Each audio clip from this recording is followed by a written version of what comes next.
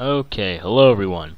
So this is the pre-tutorial of what you're going to be learning in my series on how to make a top-down shooter. This is for beginners, and there's a few intermediate things that you'll be learning in the tutorial as well.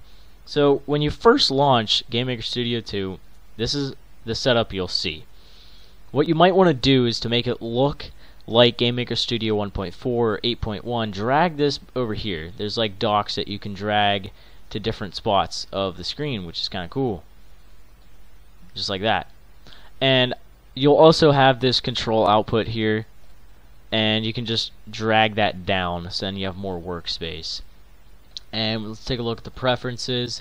It's categorized, general preferences, drag and drop, all the above.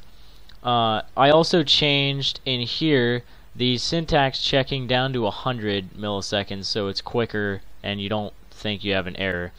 And then I changed the code completion delay to be later because I know most of the code. For beginners, I would recommend having this sooner, probably 100. Okay, so there will always be a room that starts out.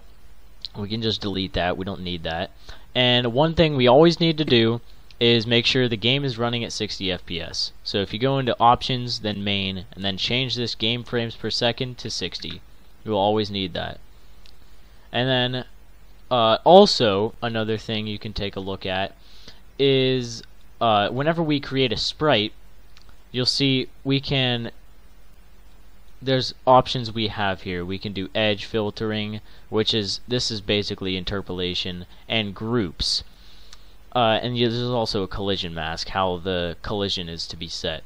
So these groups, we can make a group, and in that group we can assign multiple sprites so they all load at the same time. Kind of like how in 1.4 it was texture groups, which that basically is a texture group.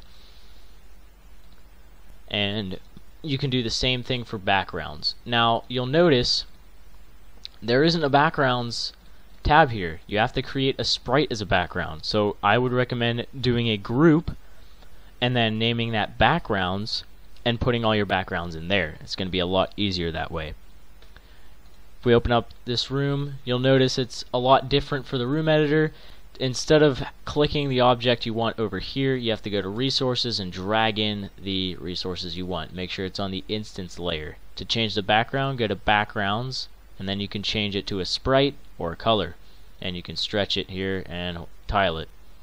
Down here we have the views and the size of the room. Okay, let's take a look at some basic variables we could set up. I'm just going to create a script here. I'm going to show you how all this works. To define a variable is basically a word that holds a value. So say there's built-in variables, so health is a built-in variable for health, obviously. And we could say equals 100. So right now we are setting health to be 100. And we can take away from that in step events and say health minus equals and then 1 or something like that. But one thing you really want to get in the habit of is after you define a variable or complete a function, add a semicolon to end it off, to break that code.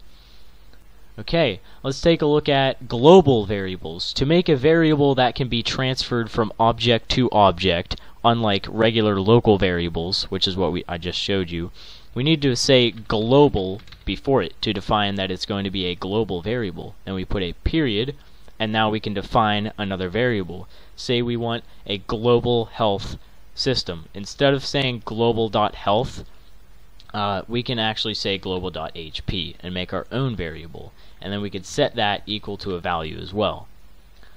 And you can also take away from that, just like I showed you before.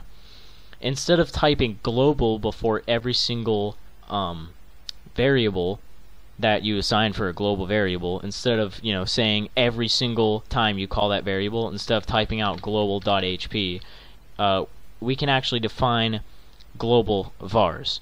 So if you say global var, and now you can say HP, and then you could say HP equals, and then 100. or you can just say global.hp equals 100, I think. Nope, you can't do that. Okay, yeah, so then you just say equals 100, just like that. So now, instead of saying global.hp, we can just say hp, because that's now a global variable. A function is a built-in script, kind of, that processes information for you. So the draw self function, for example, this means it's going to draw the sprite itself. And it, instead of saying draw sprite like we normally would, and that's also a function. Basically any code you have is going to be a function. There's also sine functions, cosine functions, there's lerp functions, stuff like that. Okay. Other things, you can create notes, kind of note out sections of code by putting 2 slash marks or 3 slash marks and @ description to define what the event is going to be about.